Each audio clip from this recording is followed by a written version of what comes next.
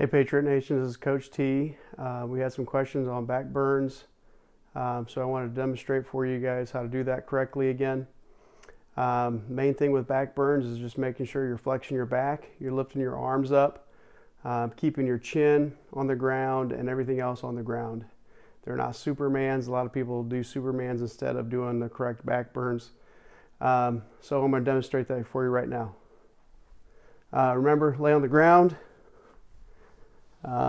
You're going to lay down so your chin is on the floor, and you're going to do 10 Ys.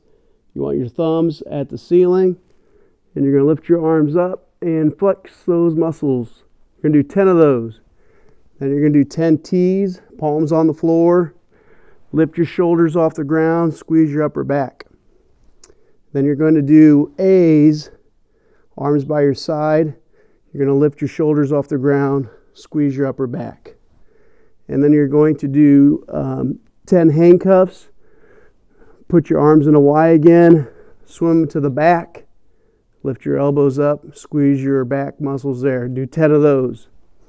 So in all, you're going to be doing 40 reps. And after 40 reps, your back is going to start to burn. Hence the name, why we call them back burns. That's it for now. So hope that answers any questions. Thanks.